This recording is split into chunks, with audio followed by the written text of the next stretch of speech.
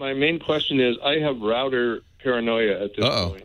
And you ought to, because these days, these routers, they seem to be huge security flaws with every single one of them. Yeah, well, what do I do? I mean, money's not such a big object, say up to $500 or something. Oh, no, you don't need to spend that much. So, tell me what to do, please. There's a couple of things. So, first of all, let's explain that what happens with the bad guys is they look for soft targets, right? Their goal is to get into your computer. Secondarily, to use your computer to attack other computers.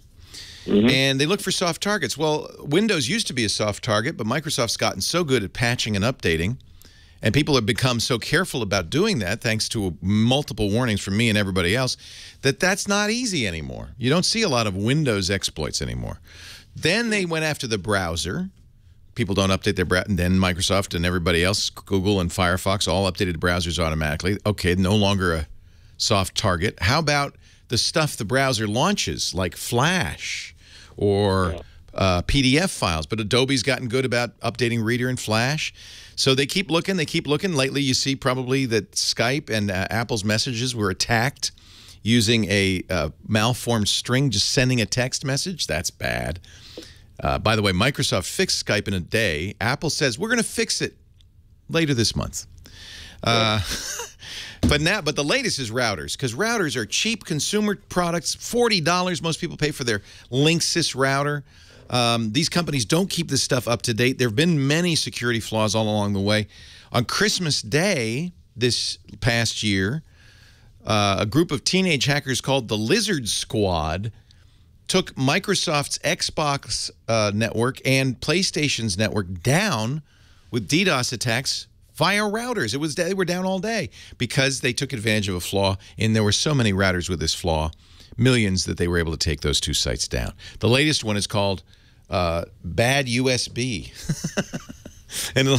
and a router that has a USB port for an external drive, many of them were written, or the code was, they used code that was poorly written and flawed.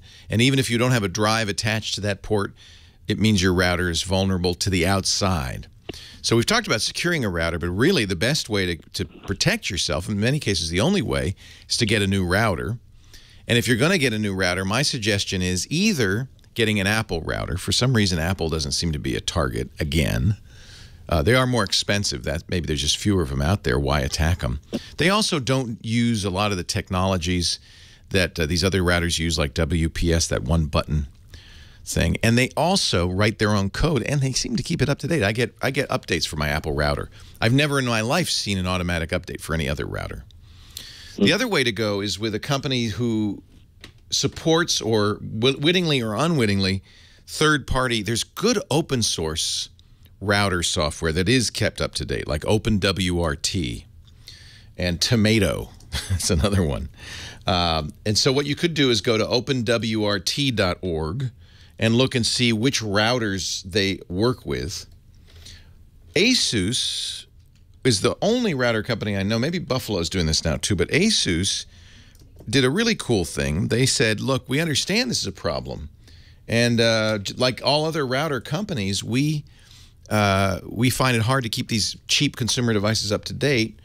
So what we're going to do is make sure that our routers support third-party router software called DDWRT, which is related to OpenWRT.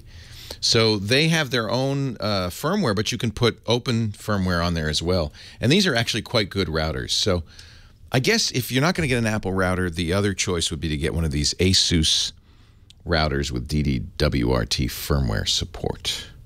An Apple router will support, you know, we have a whole Windows network. Yeah, the problem, you probably should get the ASUS. The real problem with the Apple routers, they absolutely will work with any kind of machine, but configuration is easiest with Apple, with using an Apple product. So get the, get the ASUS.